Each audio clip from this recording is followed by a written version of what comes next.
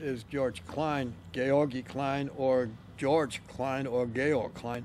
He uses all three of the languages, and he's Swedish, just to add to the thing. And he actually was the guy who found out that Rudy was still alive.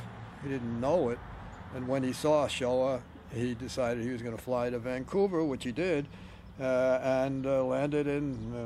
I was the host, I suppose, in Vancouver, and sat down with Rudy Vrba at the faculty club, and they had, I'm sure, a discussion at the highest level. I think I was sitting at the same table, but I wasn't listening to them.